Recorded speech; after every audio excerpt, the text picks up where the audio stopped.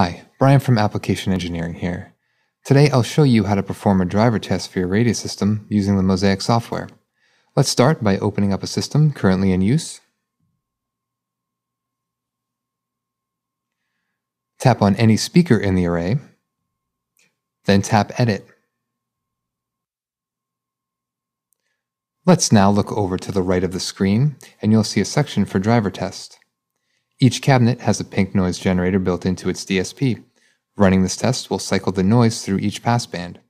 You'll then be able to confirm signal is passing, and it sounds like it should.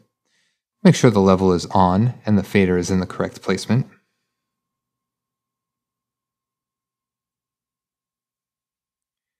Hit Auto to cycle through all the passbands in a sequence.